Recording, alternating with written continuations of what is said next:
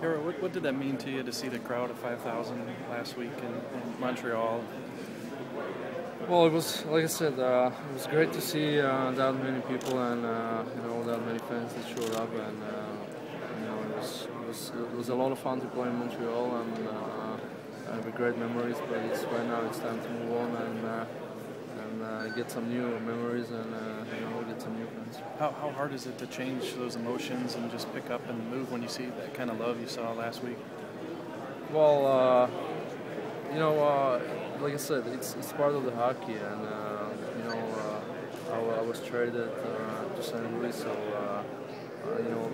that day when I found out, I was sad that I was traded, but at the same time I was happy that I will get the chance to play more hockey and see get to the used to a new organization and new guys. You had an opportunity to visit the city yet? No, I just got here last night, so not really. So a few days, or a few days or so before training starts. So I need to get to know the city and get to know the area. When you plan on getting on the ice? Tomorrow I'll be on the ice. Today I kind of